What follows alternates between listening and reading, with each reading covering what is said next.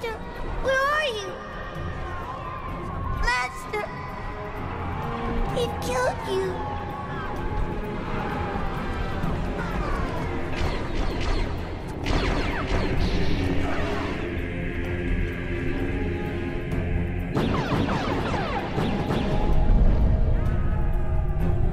Sold into slavery as a child, You are strong with the Force, little one. she was subsequently taken in as a Jedi Padawan by the Jedi Kai Narek, who saved her.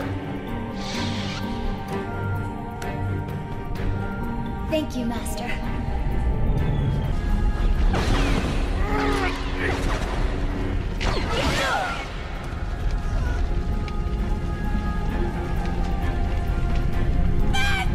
Following her master's death in battle, Ventress falls to the dark side of the Force and becomes Count Dooku's informal Sith apprentice and personal assassin. I can sense the darkness within you. I will teach you the ways of the dark side, but you must prove yourself first. Master, I need your help quickly. I've ordered your reinforcements to return. No, I will destroy the Jedi.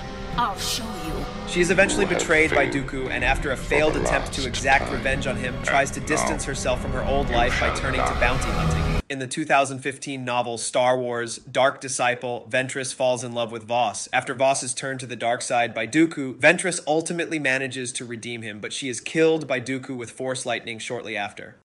In the Bad Batch, we see Asajj again. Some believe that a symbol on her shoulder is the Imperial cog, but no, it's a viper. The symbol serves not just as an aesthetic choice, but as a narrative device, encapsulating the essence of Asajj Ventress's character.